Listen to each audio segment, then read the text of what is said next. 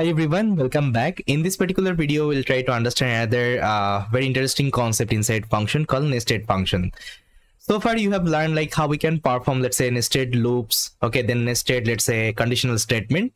We can also use nested functions inside a Python, okay, it is also possible. So this is completely actually practical things I can show you. There is nothing theory. So let's go to our code editor and try to understand this nested function inside Python. So guys, I'm inside my code editor, and what is nested function means, like the function inside a function. Okay, nested means something inside something. Okay, like you learn like loop. Okay, loop inside a loop. This is called nested loop. Like you learn, let's say, conditional statement, condition inside a condition. Okay, this is called nested. So similar wise, we can also use nested function. So for this, what I can show you, let me give one example. First of all, let's say I'll define a function. Let's say the function name is f. Okay, so this is going to be my function.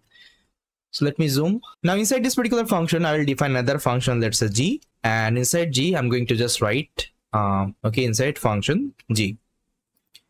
And here I'm going to write inside function f. Fine. Now if I execute the program, it will work fine. Now there is no output because I have to call this particular function. Let's say if I call this particular function f, now just pause the video and just let me know which particular message would be printed. It would be printed inside function g or inside function f. Just try to think and try to give the answer in the comment. Just try to pause the video and just to think. First of all, try to think and give the answer. So let me show you. See, if I execute this particular function f, it will print actually inside function f. Why? Because you can see I'm calling this particular function f. Okay, this particular function is getting called. And inside this particular function f, I'm having another function called g, but this particular function is not getting called anywhere. That's why it will print this particular statement inside function f. Now, if I just write like that, let's say function g, okay, function g, will it work? This particular function I'm trying to call here, will it work? Let me know. See, if I execute, it will throw error. G is not defined. That means you can't actually access any kinds of local function, okay, outside of that particular function. It's not possible. This is a similar concept like your local variable, okay, local and global variable we have learned. So this particular function, it is inside this particular function. Okay, so this is called local function.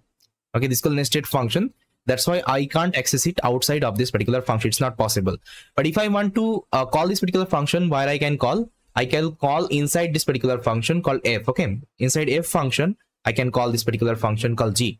Now if I execute, what will happen? Okay, if I execute this particular f, what will happen? See, now it will print inside function g, then inside function f. Why? So let me show you. I'll copy this particular code and I will go to my Python tutor website. So now I'm going to just visualize this particular example. But before that, first of all, let me call this particular function f. Fine. Now if I visualize it, now see, execution has started. Now if I click on next, so what will happen? My function will get called and it will create a global frame first of all, okay, which is nothing but f. Now my execution will go inside this particular function. Now see, I'm inside my f function. Now inside f function, there is another function actually I have created called g. Okay, now what it will look for? It will look for that particular function call, whether g is getting called or not.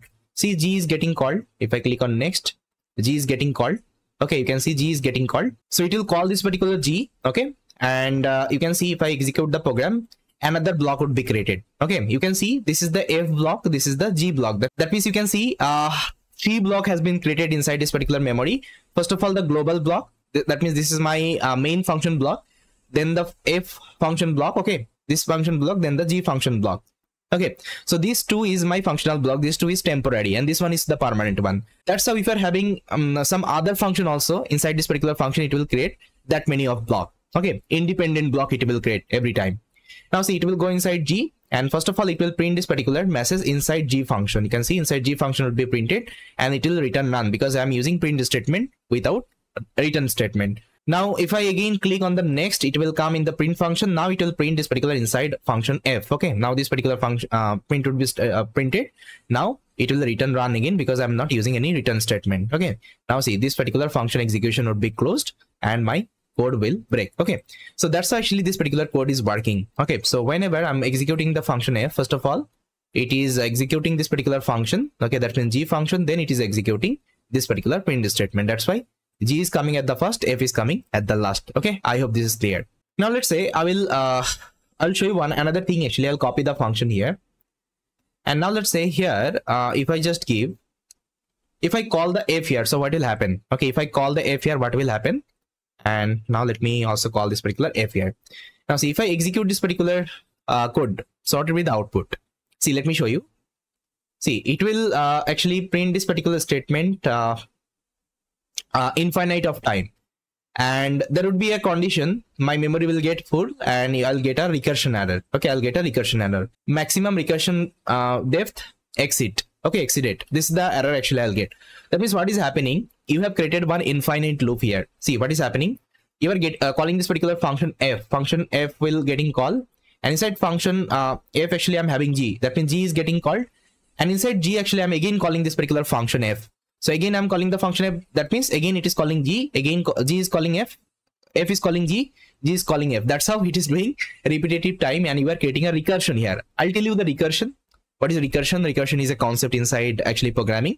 Going forward, we'll be learning in advanced programming part. We'll be learning this particular recursion as well.